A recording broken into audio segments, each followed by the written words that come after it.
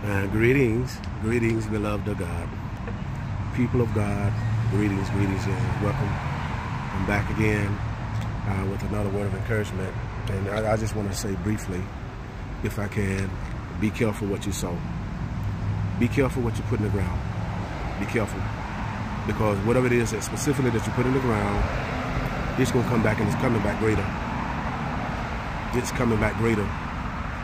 Even the Bible says in St. Matthew's, the 7th chapter, the 17th verse and the 18th verse, it clearly lets us know there's two types of trees. There's a good tree and a bad tree, or a corrupt tree. The Bible says a good tree bears good fruit.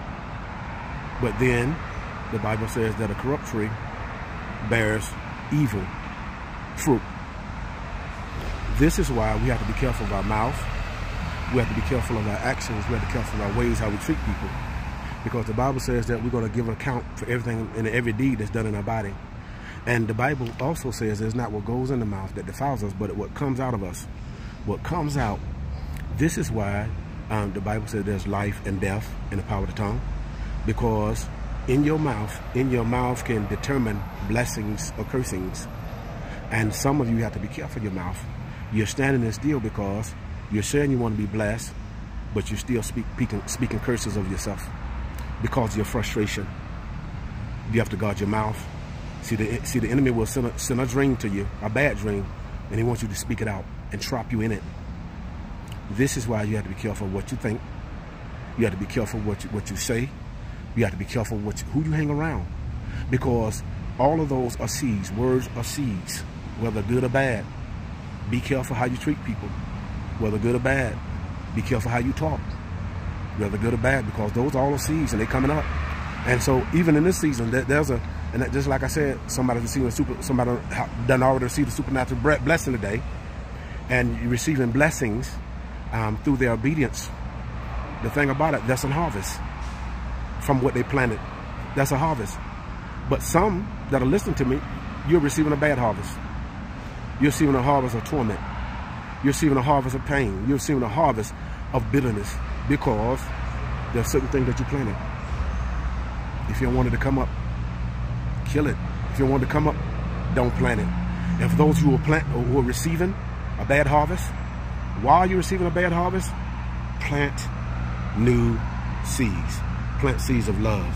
Plant seeds of determination. Plant seeds of I'm not going to give up. Plant seeds I'm going to trust God. Plant seeds I'm going to receive my blessing today. Plant those seeds, because in this season God is speeding up the blessings, because the harvest is ripe. The blessings are there for us to pick. It's just a matter of doing it. It's just a matter of activating our faith and taking it, getting it, taking what take what belongs to us, take what God has laid up for us. We got to take it. The Bible said the violent, they take, well, how they take it? They take it by force, by any means necessary. So it's time to move forward. It's time to bless God. It's time to magnify His name. Plant those kind of seeds. Set your mind, the Bible says, set your affection on things that are good. Your affection on things that are pure, of good report. Because when you do that, you're planting seeds. And the Bible says that whatever you sow, you're going to reap it. This is your harvest. You want, if in your life things are not how you want them to be, change them. Simple. If you don't like something, change it. If you don't like something about yourself, change it. You don't like something about your body, change it. As far as physical, workout, change it. You don't like something how you think, how you feel, change it. See you court. God bless you.